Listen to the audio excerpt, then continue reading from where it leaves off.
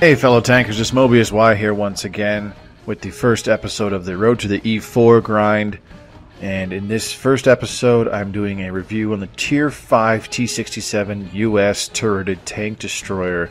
So my decisions for going down the T110E4 line are because our clan actually uses E4s in clan battle strategies, and our group simply does not have enough of them, so I decided I'll get one of those. That way I can be more useful in our clan battle matches.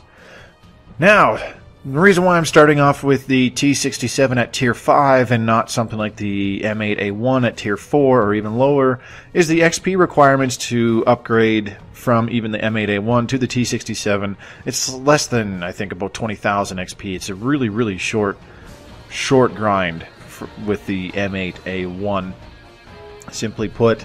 But the T67 on its own, you can be stuck in it for a good maybe 20 or 30 games. Depending on how well you do, you could even be stuck in it for 50 games if you severely struggle with this tank before you can jump up to Tier 6. Me personally, I did not have any problems with this tank, as it plays very similarly to the M8A1 already from Tier 4, so you should be very familiar with how you want to play this tank. This tank is very mobile, accelerates quite well, has a really good top speed, and has basically no relevance of armor, so to speak. The thickest plating of armor on this tank is 25 millimeters thick, and that includes even the gun mantlet. The gun mantlet adds 25 millimeters of spaced armor on the front of the turret, so there's really no armor to speak of. Essentially anything at tiers 5 and 6, and especially tier 7, will just shoot right through any point on this tank, aside from an auto bounce angle, and damage you. So this mobile little piece of machinery is what you would term a sniper TD, essentially. There are basically three kinds of TDs in this game right now. You've got your support TDs, which have some semblance of armor with a good blend of mobility and firepower. So they actually are capable of being either first or second line combatants and bouncing some shots. But for the most part, they're just kind of filling in as a presence to support the front line. So you have your assault TDs, which are very heavily armored for their tier, especially in the front, and those will be on the front lines helping press and attack, putting pressure on the frontline tanks on the other team, as well as dishing out quite a significant amount of damage fairly quickly. And then you have TDs like the T67, which are true sniper tanks.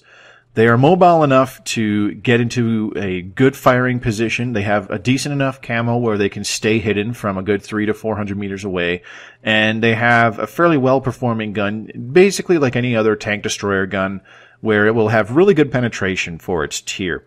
The thing about tank destroyer grinds is they tend to be considered easier than other grinds because, unlike medium tanks in particular, usually medium tanks have a fully upgraded gun that is rated for the same tier as the medium tank itself.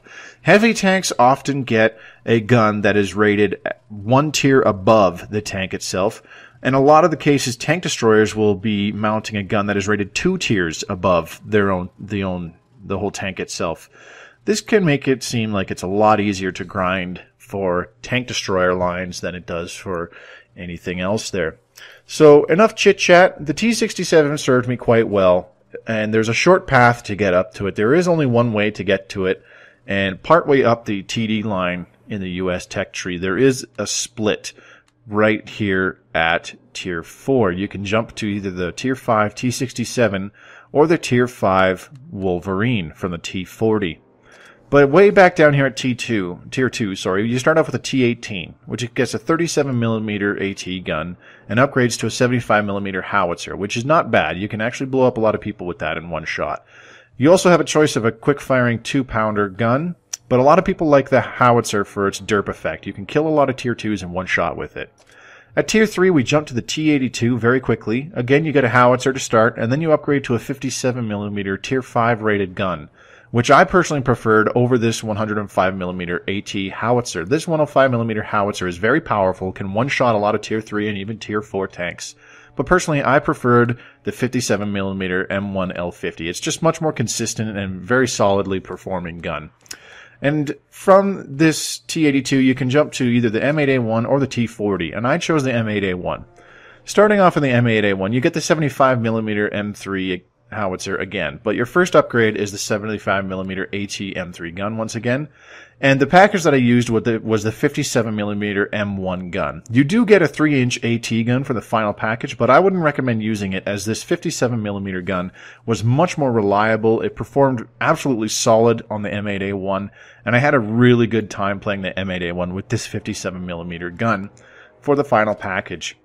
And from there, it's a short jump to the T67 at Tier 5.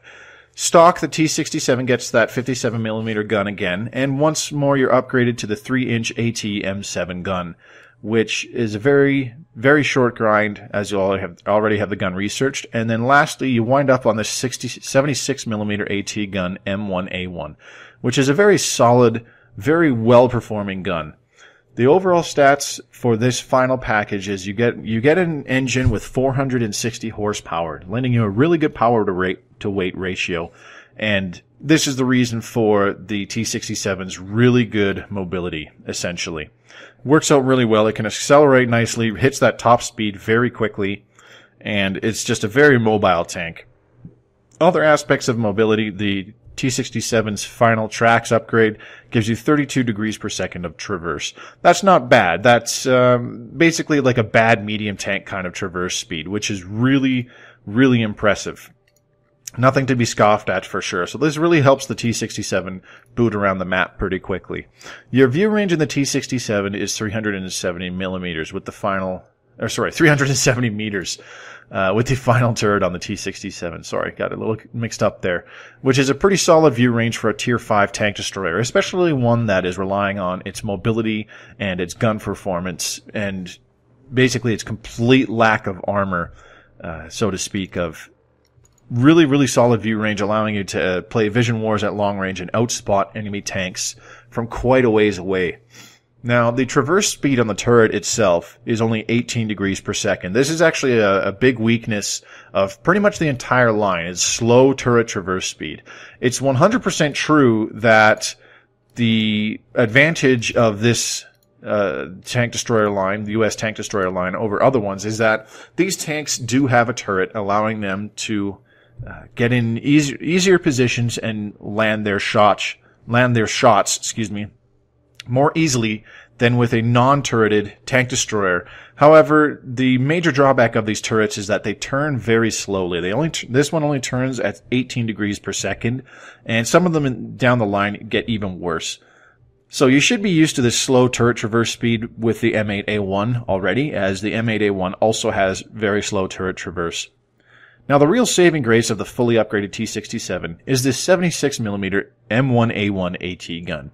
A solid performing gun, really fast firing at 18.75 rounds per minute. You can get about a 3-second or less reload speed with all the proper equipment and consumables.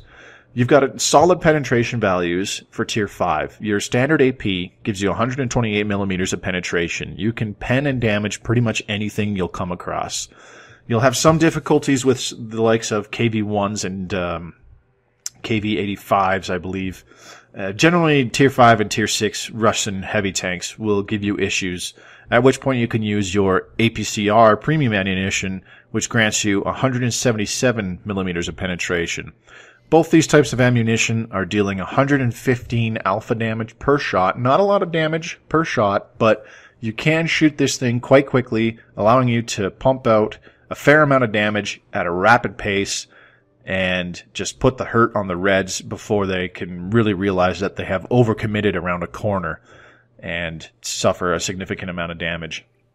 The penetration on the high explosive is only 38mm, but does 185 damage. Fairly normal for HE to have very low pen, but higher damage. However, myself, I don't think I even stocked high explosive ammo, if I recall correctly. We'll see in a minute here, but I almost never shot high explosive ammo with this tank.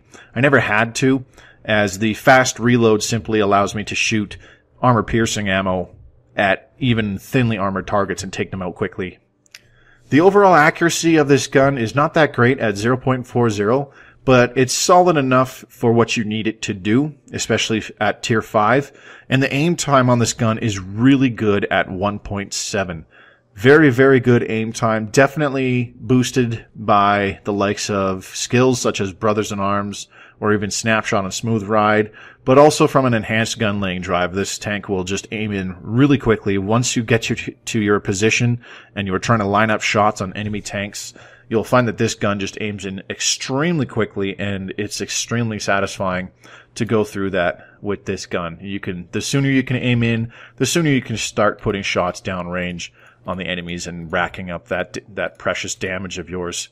Works out really well in the grand scheme of things. Very, very solid performing gun with a good blend, rate of fire, alpha damage, accuracy, and of course aim time. So let's go ahead and take a look at the equipment and supplies that I used on this tank altogether. Excuse me. Jumping into the supplies, I stocked up 36 rounds of armor-piercing ammo, and this I shot more than anything else, so to speak, as there's not really much need for other types of ammunition, aside from very, very hard armored targets. Like I said, pretty much just Russian heavy tanks. Apart from that, I'm almost always just shot regular AP ammo. I did stock 7 APCR premium ammunition, but I also rarely had to use this. Like I said, pretty much just hard armored targets, Russian heavies and the like. And I kept 2 high explosive ammunition, but I very, very rarely actually switched to it, consciously switched to it when shooting at a soft armored target, say a Marder 38T or something along those lines, a very unarmored tank destroyer or even light tank. I very rarely saw a need to shoot high explosive, especially when I can shoot out 2 or 3 armor-piercing rounds in the same time it would take me to reload 1 HE and shoot that off at a softly armored target. For consumables, very standard setup, small repair, small first aid kit, and an automatic fire extinguisher. This is my go-to setup for consumables these days. 1 repair kit, 1 first aid kit so that I can fix 1 module, heal 1 crew member, and an automatic fire extinguisher to not only help reduce the chance of fire overall, but also put a fire out immediately if I was to catch fire. For equipment on the T67, I ran a medium caliber tank gun rammer, an enhanced gun laying drive, and coated optics. The gun rammer and gun laying drive really help you dish out some damage at a rapid pace with this tank. Although you do want to be careful about running out of ammo. As you saw in the consumables tab, you only carry about 45 shots with this thing. So a gun rammer and a gun laying drive, while you will be able to put shots more quickly and at a faster rate with these pieces of equipment, you'll run out of ammo more quickly as well with this equipment. Now the real saving grace in this equipment setup is the coated optics, granting me a permanent 37 meter view range bonus. So with even just Brothers in Arms, I'm looking at over 410 meters of view range in a tier 5 tank destroyer. This will help me win the vision wars at longer ranges, such as 300 to 400 meters, allowing me to spot the enemy tanks that I want to start shooting immediately before they can spot me. And this really combines well with the camouflage skill, and I believe this crew had muffled shot as well by the time I was playing the T67, as this was one of my better, really well-trained crews that I simply moved into this tank to play down this line. The crew was basically not seeing any use. I believe it was actually my old Chaffee crew, and I'd long since sold my Chaffee, so I decided to put the crew to use, and it already had 9 crew skills on it by this point, and camouflage and muffled shot were 2 of them that I switched out for. So those combined with the coated optics really make this tank sing, lets me stay undetected, put more shots down on the reds without them seeing me, and being able to just dish out more damage. Very good equipment setup there. Served me very well with the T67. So that's essentially a look at the final package of the T67 as well as the equipment and supplies that I used. Let's go ahead and boot up tanks.gg and take a look at the armor profile on the T67. Okay, here on tanks.gg, we are looking at the T67. Like I said, this thing has no semblance of armor. As you can see, 25 millimeters is the thickest point on the outside of this tank, which is not spaced armor, and it's right in the front of the turret. And then the thickest piece of spaced armor is another 25 millimeters right in the gun mantlet. So Combined, you're still only getting 29 millimeters effective on the gun mantlet. Apart from that, there is no armor to speak of on this tank. The front, you're looking at 20 millimeters roughly. The sides of the turret, you're looking at 20 millimeters. You're looking at 20 millimeters in the side of the hull. The back, 13 millimeters, 8 millimeters. This thing has no armor to speak of whatsoever. It relies on its mobility and its camouflage to get into positions and remain unspotted while it is shooting the Reds. Now, you need to keep an eye on the map when Reds start getting within 300 meters. You want to start thinking about repositioning to another undetected position. Otherwise, they will spot you, they will target you, and they will kill you very quickly in this tank because you only have about 350 hit points. If I remember correctly, it's even less than that, to be totally honest. Maybe 360.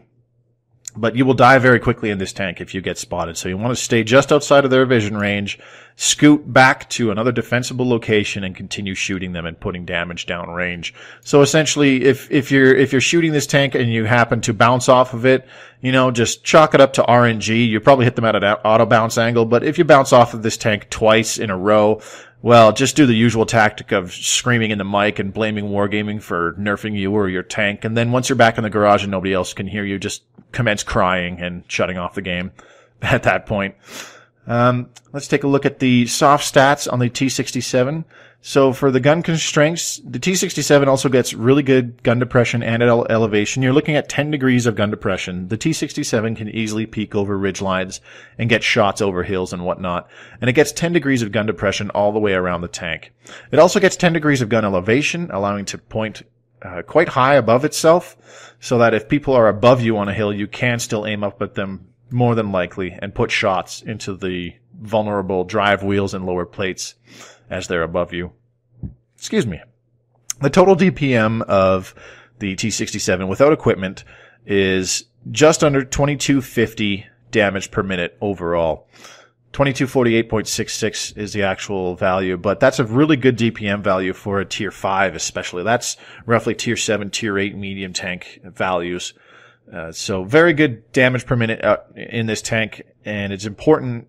This is why it's important that you stay out of the vision range of the enemies and just keep your gun singing, because this can pump out a lot of damage very quickly. You just need to remember that you don't have a lot of shots, so in the later stages of the game, you want to start picking your targets, really picking your shots, and making those shots really count so that you don't do what I did and run out of ammo on your second game in a 6-on-1. The terrain resistance values on the T67, fairly good. We're going to compare them against another tier 5 tank destroyer. Let's take a look at the Stug 4, very popular tier 5 German tank destroyer. The T67 gets more DPM than the Stug. It has more damage per shot and a higher penetration, as well as a faster reload time, and obviously a higher rate of fire.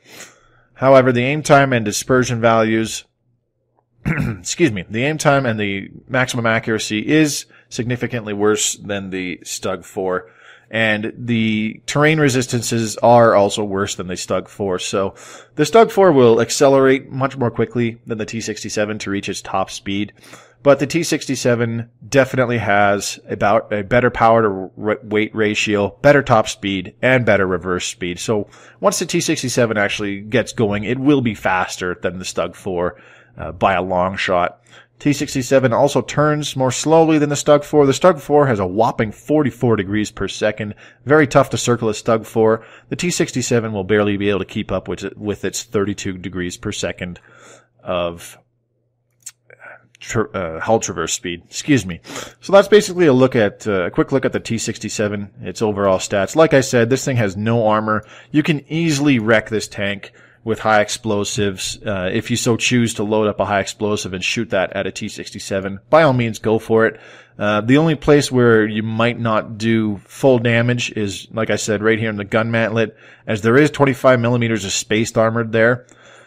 But there's a good chance that you'll still hit it, do a fair bit of splash damage, and honestly, hitting anywhere else with this tank using high explosive ammo, you'll very likely pen and cause a massive amount of damage to this tank, potentially one-shotting it, especially if you use a howitzer.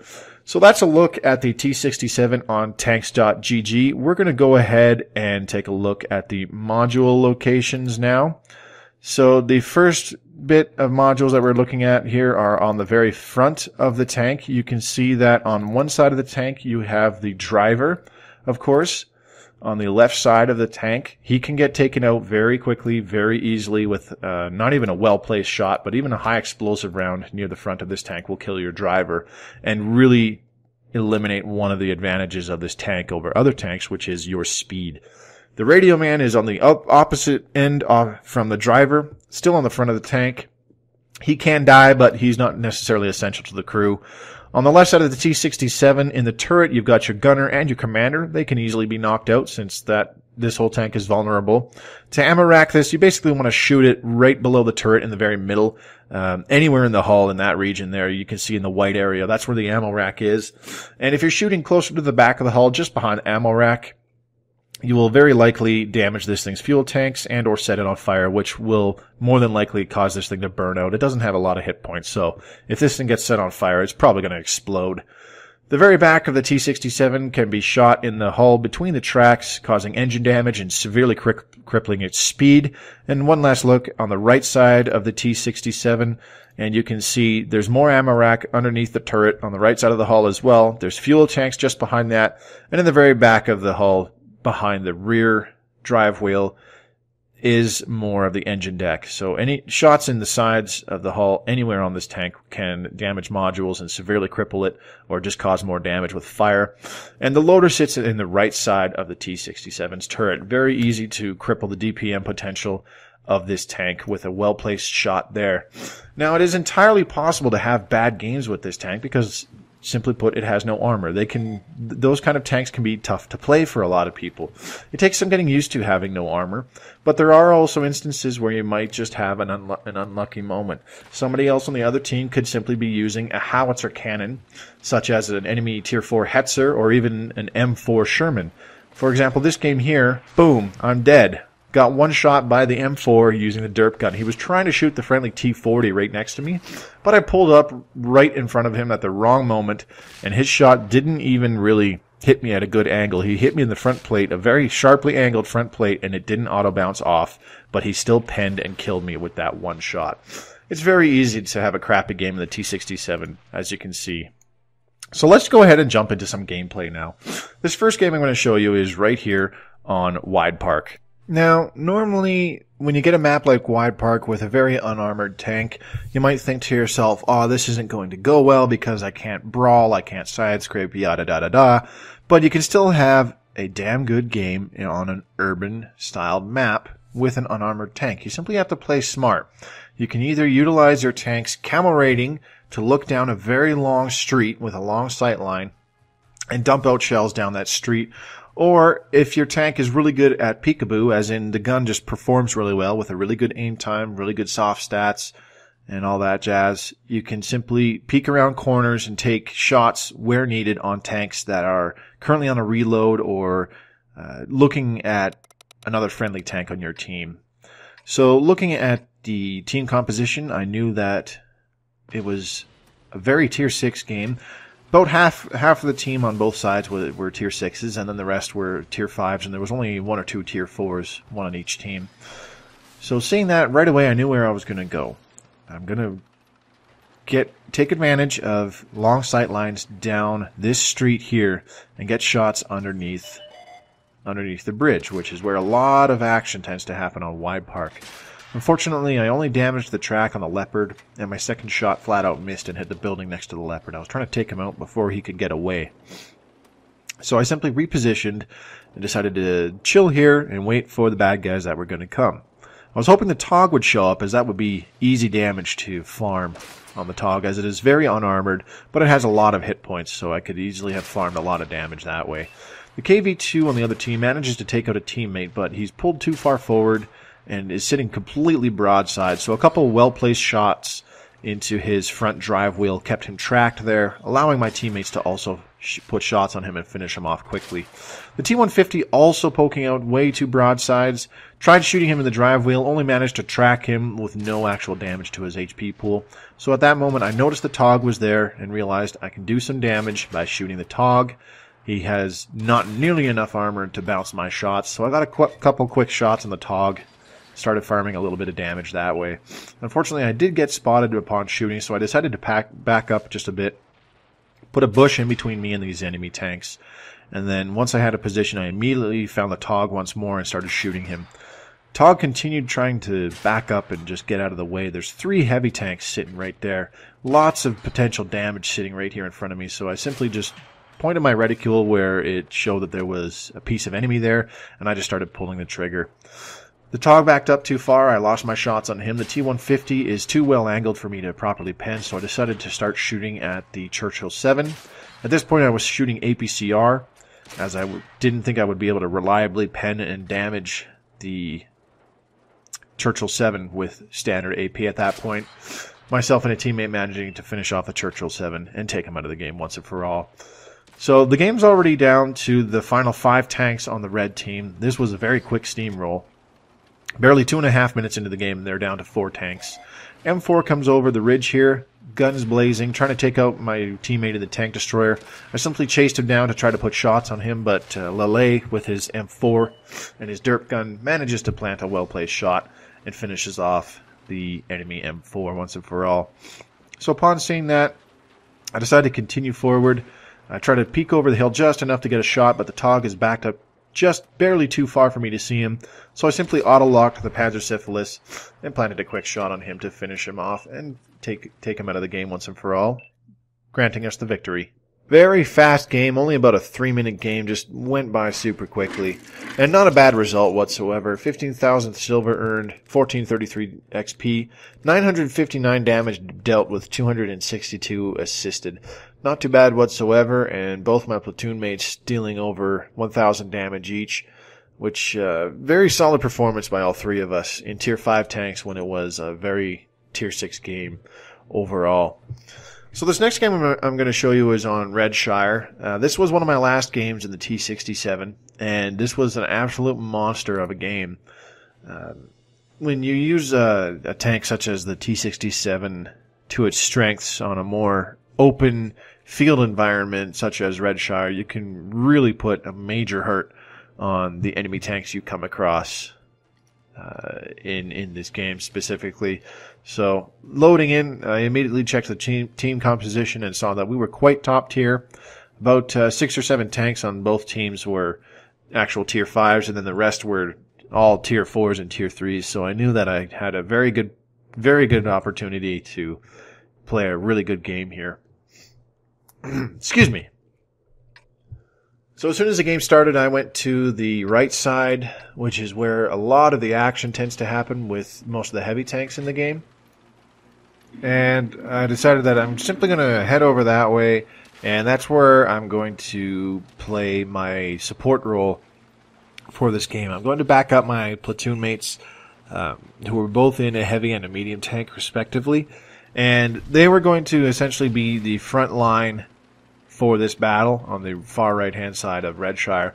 So I was going to simply stay close by, get some initial damage in on the tanks that my platoon mates are going to come across, get some early shots in, and start weakening the enemy Reds before they actually get in range to shoot at myself and my platoon mates or my teammates. Picking up, though, we have a suicide scout going in, so I simply pulled up into a position to try and shoot these guys. Lost the Stug, but the Panzer 4D, I fired a semi-blind shot on him. Wasn't sure if I hit him, then I simply locked onto the S-35 and pulled the trigger, took him out of the game super quickly. So that was a very short game for that gentleman in the medium tank on the other team, taking him out super quickly. Pulling forward just a little bit more, getting the French B1 Tier 4 heavy tank spotted. I immediately started putting shots on him, and in a couple quick shots, he's already half dead. However, upon losing him, I decided I'm not going to shoot over there blind anymore, so I decided to turn my attention to this Churchill 1 that instantly got spotted when he came into view. Started putting shots on him, really racking up some damage, putting shots on this Churchill 1. A really lucky shot into his front drive wheel, tracking him so that he can't escape, and then 2 more shots to quickly finish him off and take him out of the game. So their top tier heavy tank just went from full health to dead in about 10 to 15 seconds there. Looking back to the left, seeing a Matilda spotted. Got a really lucky shot off on that Matilda, taking him out of the game right after somebody else whacked him with a really heavy hit for most of the Matilda's hit points. Unfortunately, I was already spotted at that point, so something hit me for just under 60 points of damage there. So I lost about a sixth of my hit points already, and I decided to just simply pull back down behind the hill and get back to being unspotted.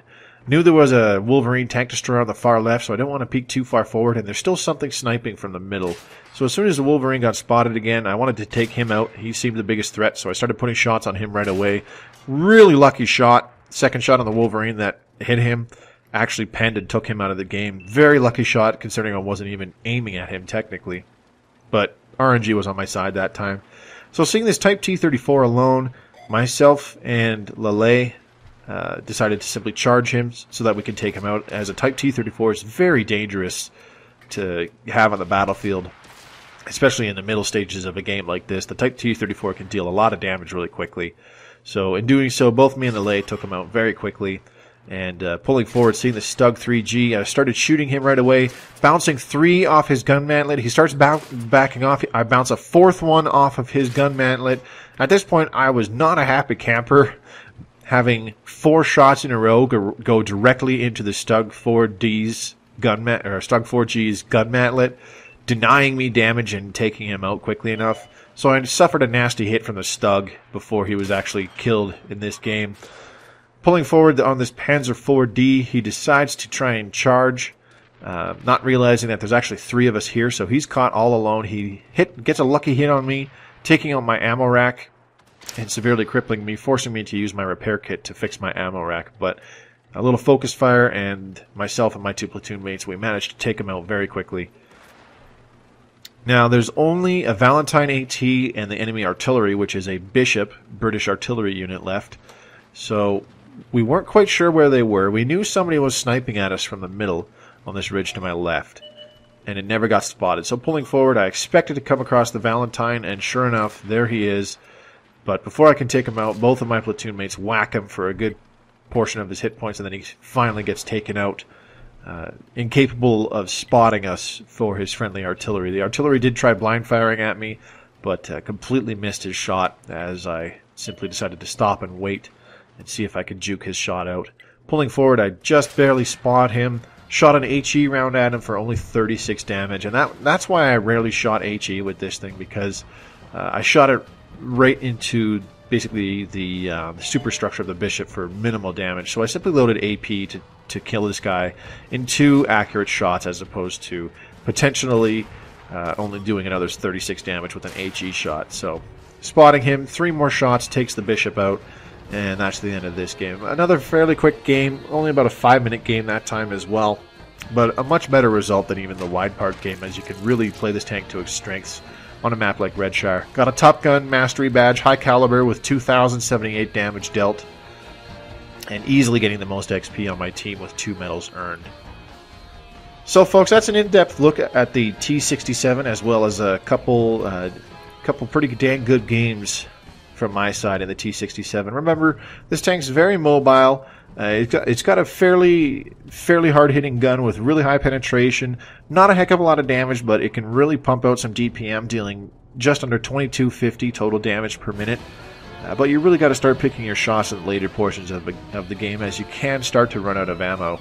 Just remember to stay out of range of the enemies so that you can continue to shoot your gun, keep it singing, as once you are spotted you can be killed very quickly, due to this tank having no armor, as well as a very low hit point pool of only 360. So that's a look at the T67, and this will end episode 1 of the Road to the T110E4. This has been Mobius Y. Thanks very much for watching. I hope to see you in the next episode as we jump to the M18 Hellcat at Tier 6. In the meantime, I hope to see you on the battlefield or in my next video. Happy tanking!